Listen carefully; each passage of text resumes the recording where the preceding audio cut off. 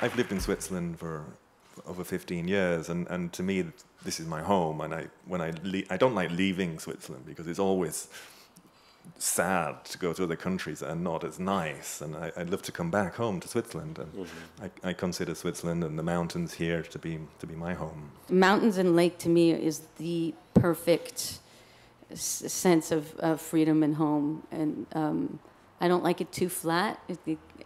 I like to have, the different shapes, and I love the way the light changes it. And I mean, my sense of home has become quite different since I've become a working musician, performer.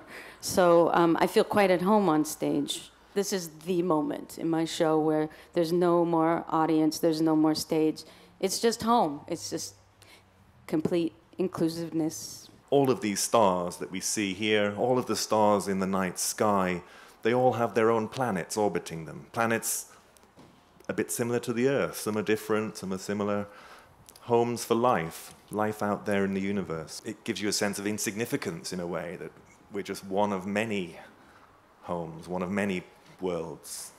The more I realize, the less we know about our origins, our universe, and what's out there. But it's amazing to consider that, and we should strive to understand more about what's out there in space, I think, because it's fascinating.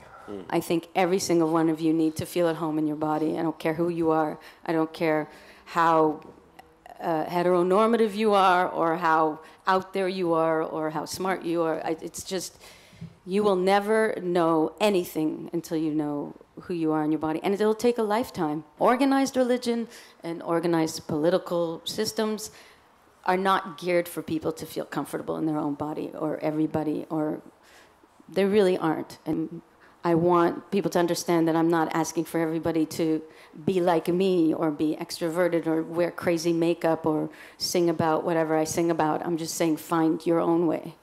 And it's amazing how much you don't. One side of the moon faces the Earth because of this amazing gravitational coupling, and that is very important for life. The reason our Earth is stable and has always spun upright like a top for 4.5 billion years is because of the moon. This gravitational interaction from the moon also causes the Earth to spin in one direction for all of its time, and it's meant we've had a stable climate on Earth for 4.5 billion years. Of course, until the last 50 years when we're messing it up ourselves. But so the moon, without the moon, we would not be here. Really, physically, there'd be no complex life on Earth. And that's one reason I find the moon so fascinating. Stars that will live for 1 trillion years, but in fact, all the stars will eventually switch off, and then there are no more homes. So we have a little bit of time to figure it out. A little bit.